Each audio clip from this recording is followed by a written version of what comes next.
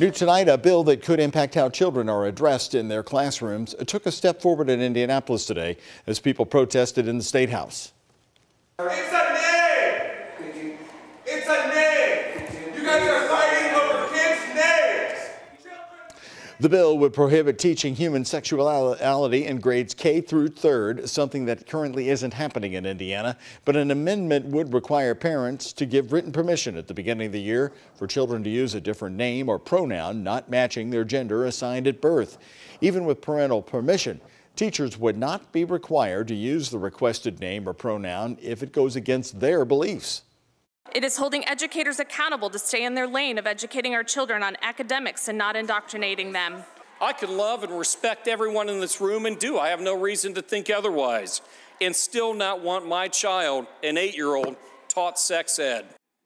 Those opposed to the bill say if it becomes law in Indiana, it would marginalize LGBTQ plus students and kids with same-sex parents who might not feel safe talking about their families in school. Each and every student should feel that they and their families are safe, accepted, and welcomed at school.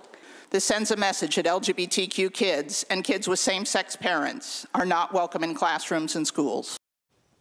The bill passed out of the Education Committee with a 9-4 vote in Indiana today. It'll now head to the House floor.